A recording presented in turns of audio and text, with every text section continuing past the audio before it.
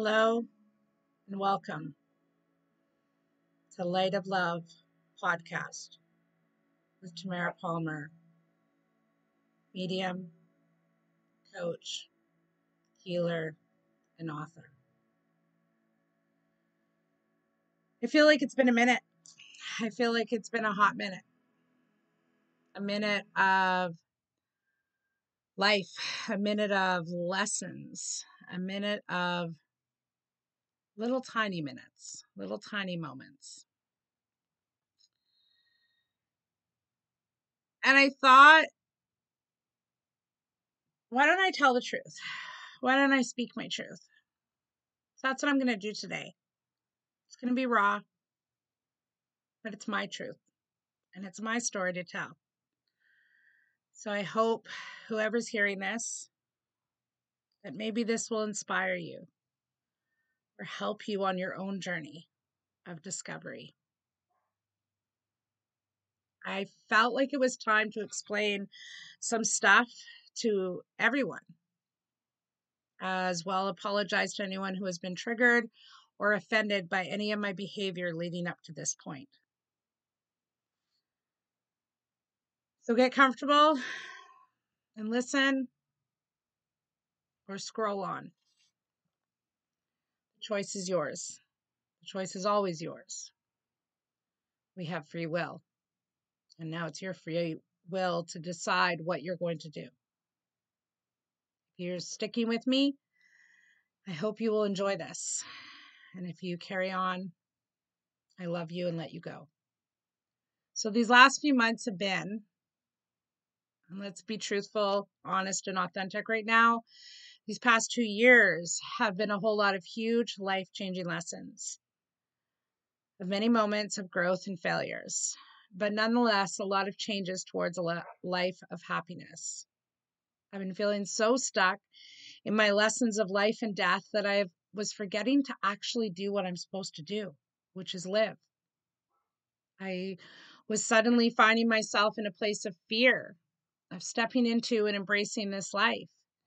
You see, my whole life I have ran. I have either ran into the storm and tried my best to run away from the storm, and I've actually run away from actually being loved or allowing love to come into my life.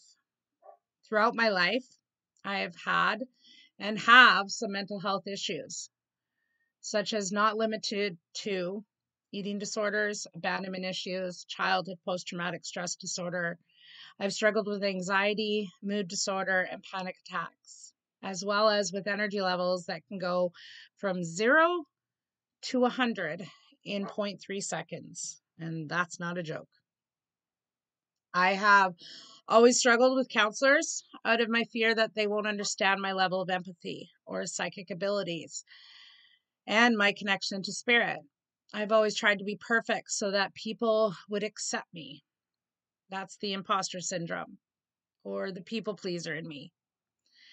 I'm sharing this not for sympathy, but for awareness on the importance of talking and engaging in the understanding of the many modalities of mental health and how we need to stop being silent and start engaging to help someone, not hinder someone's journey. I'm me. I'm unique. I'm not meant for everybody, and that's okay. I, like you, am an energetic being here having a human's experience to grow, to learn, to laugh, and love, as we all are. So on April 8th of 2023, I finally spoke up to my family doctor about everything I was thinking, feeling, or saying out loud. No longer quietly just going on in my head. Instead of coming at me with big words that I know I would not have understood, he came at me instead with compassion and caring and respect and treated me like I'm not crazy.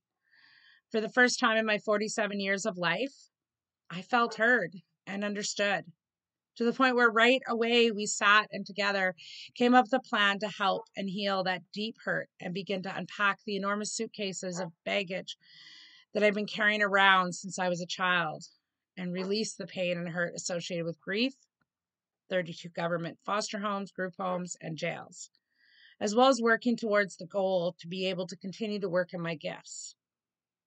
I now journal daily. I'm on a prescribed medication to help with my anxiety, my depression, and my panic attacks, to help balance and restore my energy levels, to live a happier, healthier lifestyle for my mind, my body, and soul. It's amazing how when we start to work on how God, the universe, angels, guides, and or loved ones help to bring people into our life to help us see the truth, to help us see our abilities and how to really start loving ourselves and stop worrying about the thoughts and feelings that others have of us. This is my life. This is my story. And this is my time to live, to laugh, and to love. So, in conclusion, the lesson in all of this is to never be afraid to ask for outside help in order to help your insides heal. The old me is healing. The present me is beginning to live in the here and now, and the future me is awaiting the next steps. To every person that has stood by me, thank you.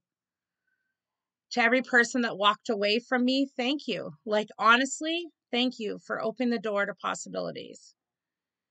Every single person, place, or living thing that enters my life, thank you for believing in me when I struggled at times to believe in myself. But most importantly, thank you, God. Thank you, angels, guides, the universe, and all of my loved ones on the other side. Thank you for everything you have tried to teach me or are teaching me. It is one day at a time that I am slowly stepping into the highest, purest person I am to be. And I encourage you to do the same. I encourage you, if you're struggling, to seek out help, to stop being afraid of speaking up, to stop allowing that silence to hold you down, almost like drowning you. I send you all love. Remember that this is our story, our journey to live, to laugh, to love. And remember, everything is possible if you just start to believe. I hope this reaches those that it is meant to, and I hope you enjoy living your best life. And remember, it's okay to not be okay. And it's okay to even ask for help along your journey. Love and light.